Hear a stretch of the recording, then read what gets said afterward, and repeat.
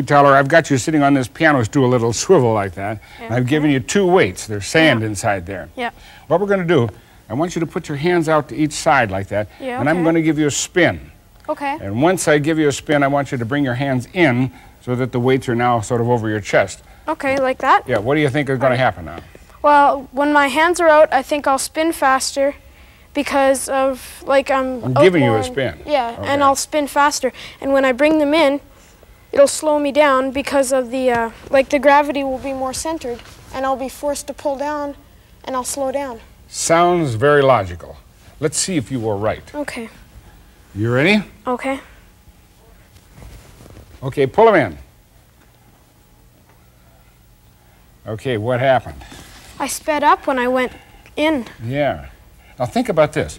When you had your hands out like this and the weights were out like this, they have a certain amount of energy as they're going around in this great big circle. Okay. Now when you pull them in like this, they're going around in a smaller circle, so something has to happen to all that energy. Okay. And what happened to it, it made you go faster.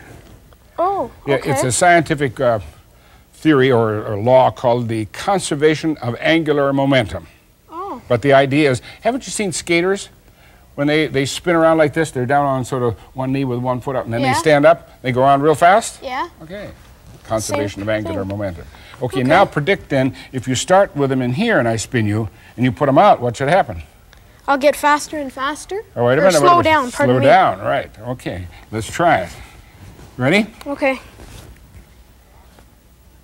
You stop practically, right? Yeah, I slowed down really fast. Yeah. Okay, now, you're not too dizzy for one last spin? No.